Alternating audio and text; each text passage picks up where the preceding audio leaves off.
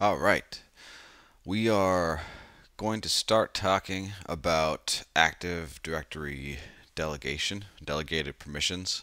I'm going to start by saying, forgive the mess that's behind me. I'm in the middle of a bit of renovation on my house, so my house is chaotic, and I ended up with junk in the background. Um, all right, so I've got my demo domain set up here, and there's going to be a number of use cases where you might want to delegate permissions in Active Directory. Specifically, it's going to be if you have other technical teams that need to do some sort of administrative task, but you don't want to give them full rights to the domain. You don't want to give them domain admin for obvious reasons. So the way we do that is to delegate permissions in AD itself to those users so they only have rights to do what they absolutely need to do. This is following the principle of least privilege, where you only want people to be able to do the things they need to do to complete their job, and you don't want to have them with extra permissions that could be compromised later. So this is pretty straightforward. Active Directory permissions operate very similar to file system permissions. So if you're familiar with that, it's going to be basically the same thing. It follows the rules of inheritance. It's very similar. It's basically the same UI as NTFS permissions. So I think it's going to be a pretty familiar concept with people. Following that same idea of permissions in Active Directory being the same as file systems, you want to follow some of those also the best practices that you'd use for file shares and permissions for that. Being, you don't want to grant individual users permissions to random places. You want to use create a security group, have that group named after the permissions it's going to have, and then assign the permissions to that group, and then you'll be able to track then who has those rights, and that group membership can change by adding or removing users, but you don't actually have to modify the permissions then. And then you also don't end up with a bunch of ACL permissions for random SIDs if users get deleted. It's always going to exist, assuming that group doesn't go away. So following that practice, the first thing we're going to do is create the group for the permissions. The scenario that I'm going to set up here, or that I'm going to use for the test domain, is that we want to grant our help desk users the ability to reset passwords for users. They don't need to do anything else in the domain. They might need other permissions for their role, but that's a really simple use case and a really common one for delegating AD rights. So the first thing we'll do is we're going to create a group for the group that we'll use to assign those permissions. Now, I have not mentioned it yet in these videos, but I'm a stickler for naming conventions. It's going to make it easier to identify the purpose for different things and what exactly that's doing. So in this case, I have an OU for security groups, and security relates to actual granting permissions or rights for something. So all of the groups in this OU are going to start with SEC for security, and we're granting an Active Directory permissions. So AD is going to be the next section of the name. To make it obvious the permissions I am assigning, or where I'm assigning those permissions, I'm going to include a reference to the OU. All of the users in this demo domain are in the people OU over here. So that is what I'm going to name the group. All right, we have the security group, it's Active Directory permissions, and it's the people OU. And then I'm going to end it with the permissions I'm granting. So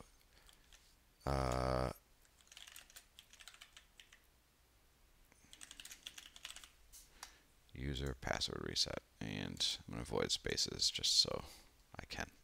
Alright, so security group, AD, people, user password reset. Now that I have this group, it's pretty straightforward. I'm going to go ahead and assign those permissions. So right click on my people OU, and the top of your right click menu in AD, you have this delegate control permissions. This is exactly what you use to create delegations. Next, I'm going to add the group that I just created. Hit next. Now, this screen is kind of, do you want to use a canned set of permissions, or do you want to create a custom one? Wherever possible, it's going to be best to use the regular sets of permissions that they have available, because Active Directory permissions can get very, very detailed and a little crazy if you're trying to do them by hand. So you're better off just going with one of these roles. In this case, we're doing password resets, and they have a specific permission just for that. Reset users' passwords and force password change at next logon. That's the only thing it allows. It doesn't allow them to modify the users themselves. That's this permission up here: create, delete, and manage user accounts.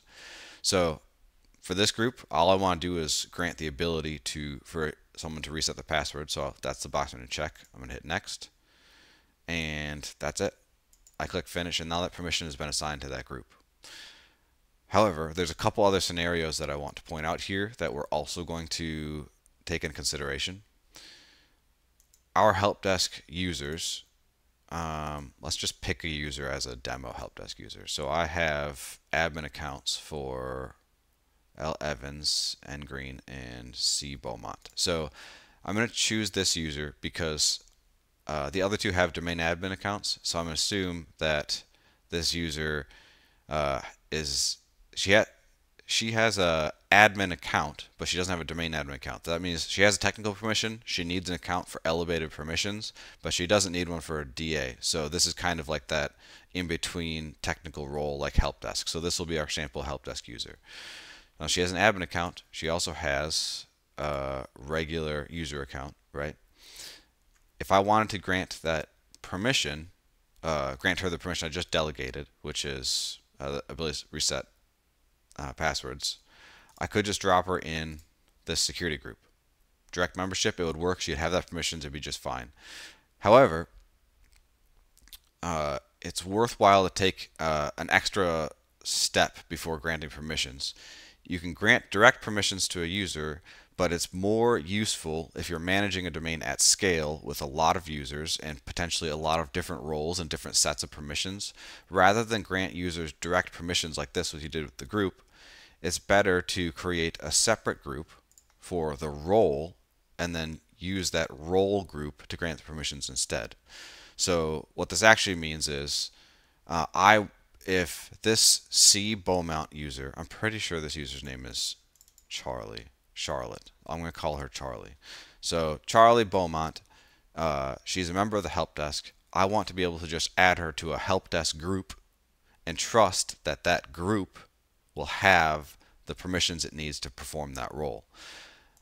So rather than add her to this delegated group, I'm going to go into my RBAC OU, and RBAC stands for role-based access control.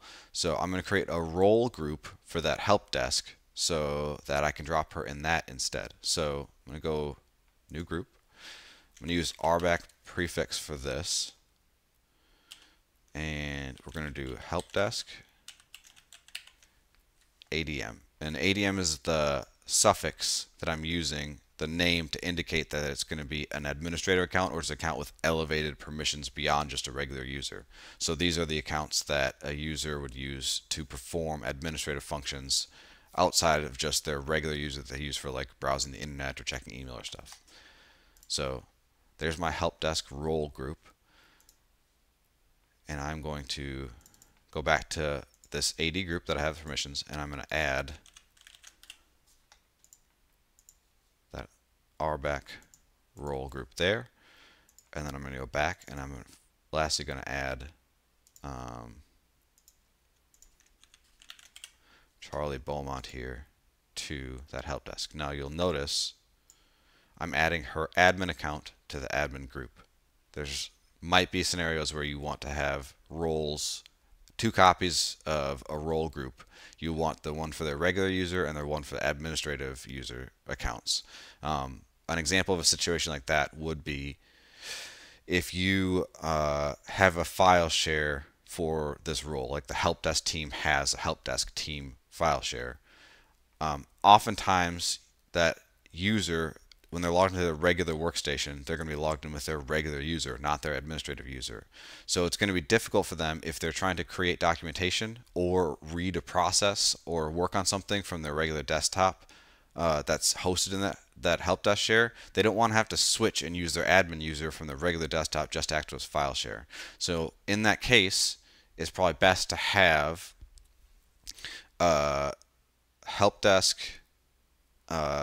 administrative role group and a help desk regular user role group so that you can grant permissions to the regular users as well as the administrator. But you want those separated to make sure that administrative permissions are only assigned to administrative accounts.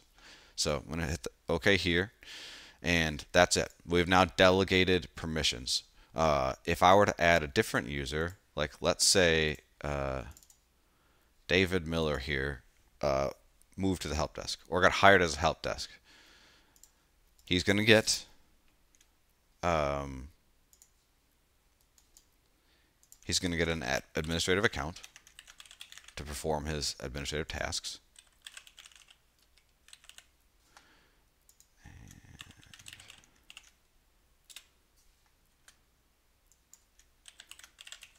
Do proper case because I'm a stickler. D Miller ADM, and set his password.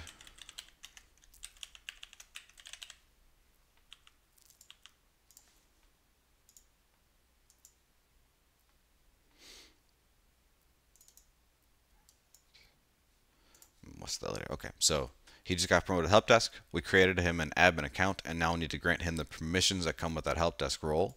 So the last thing we'll do, we will add him to the RBAC group. By doing that, he now has the permissions to reset passwords just like we've delegated. So the process is a new user starts, they get their accounts provisioned, all their accounts need is to be dropped into the role group, and then this role group is granted all the permissions that you'd need. So this was granted our AD permissions. If you have file share access, it would be granted to this group as well. If you have application access, like if there's certain applications that are like you grant access to the application via a group, you grant that also using the role group. So that's how role-based access permissions are structured and how you delegate Active Directory security permissions using that delegation wizard.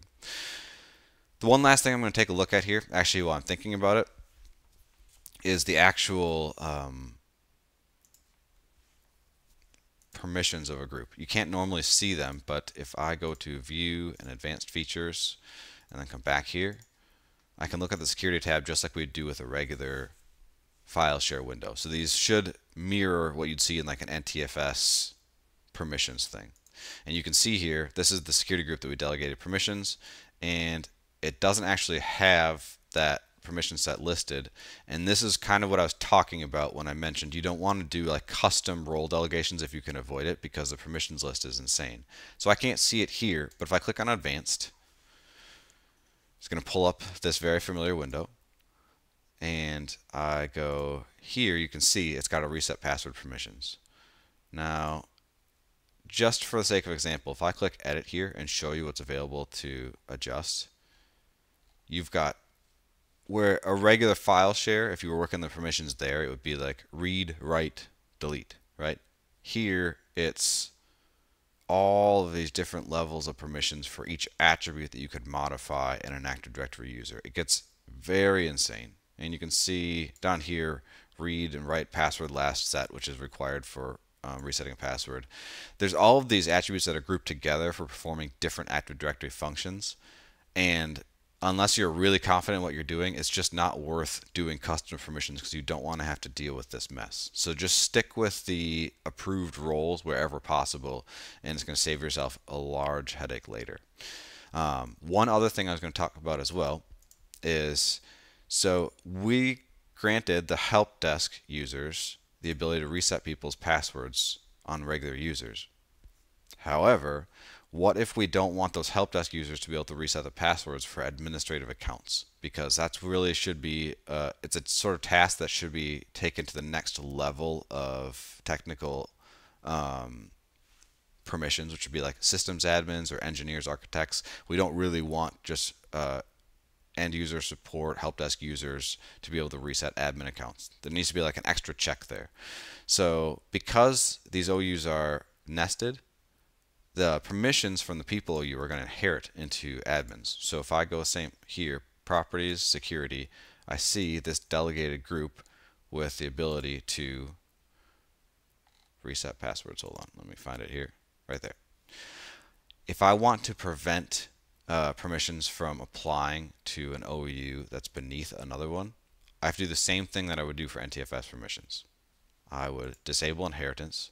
I'm going to convert the permissions on this object into explicit permissions. That way they're going to be exactly the same, but they're no longer inheriting those permissions. This OU now will have just explicit permissions set on it. And once I do that, I can go to these permissions and I can remove them. And now that group no longer has rights to this admin's OU to reset passwords. And hit yes, hit OK. And now we know that the security group has rights here, but it does not have rights here under admin accounts. So what we've just gone over, we talked about delegating specific Active Directory permissions using that delegation wizard, making sure you're following best practices and delegating that to a group and not an individual user. This makes management and auditing a lot easier. It's by far the way you want to do it. You want to avoid doing explicit permissions. We also kind of branched off and talked about building a role-based access control model where instead of adding users to the groups that have direct permissions, you instead are adding users to their role groups and putting their role groups in the direct permissions groups.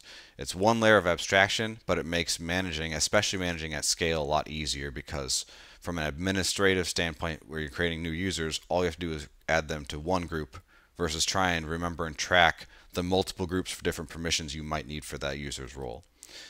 And then we talked about how to look at the Active Directory permissions and we took a look at the different attributes that you could edit and talked about why you don't really want to get into that. And then lastly, we finished up by talking about removing inherited permissions from an OU above by converting the permissions from inherited to explicit and then removing the individual permissions you don't want to inherit. That's it for Active Directory delegation. Our next topic I think is going to be RODCs.